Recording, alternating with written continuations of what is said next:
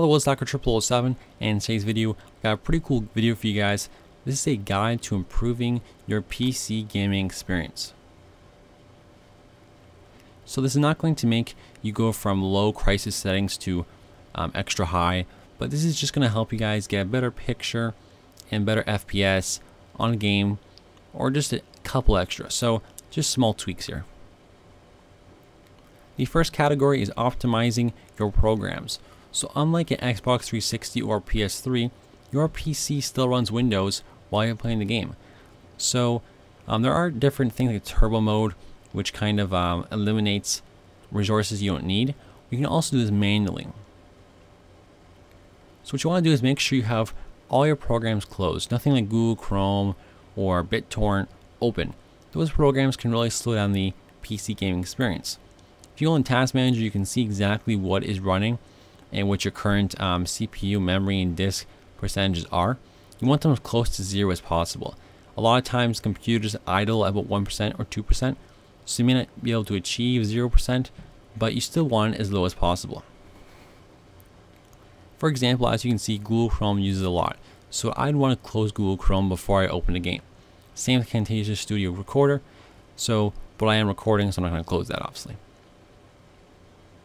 If you're not sure if you should close a certain resource, the best way to find out is simply Google search it. A lot of websites have a dictionary basically of resources, and they tell you if it's safe to close it or not.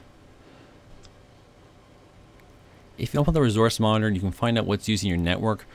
You want your network as low as possible, especially if you're playing an online game. If you're playing an online game like Battlefield 3 where you have 30+ people in a lobby, downloading a torrent while you're doing that is a really slow down your game a lot and lag you a lot. You may even disconnect. So make sure that you have nothing that uses the internet open. It's also a good idea as well to make sure your disk is a low percentage and your RAM. If your RAM is cleared, more of the game can be loaded onto your RAM, and then running from the RAM is much faster than running from the disk. The next topic is upgrading your graphics card driver.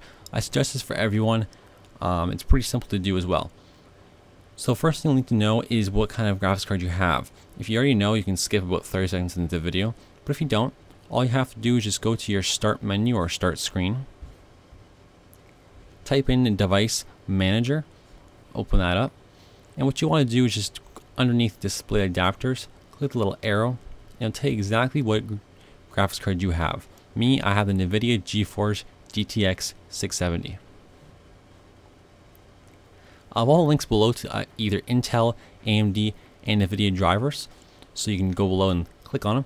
But for me, I'll go to the NVIDIA one, and you can either manually type it in or it'll search for you, but manually typing it in is just as easy. So go GeForce 600 series, 670, choose your operating system, English, and then click search. It will give you the latest driver available. Updating your drivers can usually give you a 5 to 20% boost on the latest games. Next, we have tweaking your game settings. So a lot of game settings are pretty easy to understand. Some are like texture quality, so low, medium, high. The best way to get your good game settings is just play with them. Play with them until your system can handle it. Here are some hard to understand ones. Anti-aliasing is a type of method to eliminate jagged edges, smooth things out. So it has usually 1x to 16 times. So what you want to do is try out one. If it works fine, put up a little bit, put up a little bit, put up a little bit, till it kind of lags. The filtering method there is all about the improving the texture and quality of games. So what you want to do there, if not a big deal to you though, turn it off. Super sampling is a big GPU killer, but it makes your screen look much nicer. But if you don't need it, turn it off. Basically what it does is, let's say you're running at 1920 by 1080, it will render it at a higher resolution than that, and then compress it to your resolution, makes the jagged edges go away, and it looks much nicer. A program like NVIDIA GeForce Experience optimizes your game settings for your system using online directory. So Basically, it looks at your system, looks at the game, and adjusts it so you get the best picture and best FPS for your system. Last is upgrading the parts. So here's the most important parts for your gaming experience. GPU is obviously the most important, rendering the picture. CPU is also important. If you're playing a game and your CPU is at 100%, odds are your CPU is actually capping your game. So upgrading your CPU is a good idea. Hard drive isn't too important, but a hard drive will allow you to obviously store the game, and if you have a fast solid state drive, your game will load faster. RAM is basically the memory that the game gets put to when it's loaded. If you don't have enough RAM, then the game has to be stored on your hard drive while it's being played. This can really slow down the game. So if you have enough RAM, the game can go on the RAM, and that allows for the game to load really fast. So usually 8 gigs of RAM is good enough for games. Obviously though guys, GPU is the most important. Having a good amount of memory on your GPU is, well, important. Anyways guys, thanks for watching. Hope you guys do enjoy. If you did, leave a like below. If you have any questions, comments, or concerns, you can leave them below as well.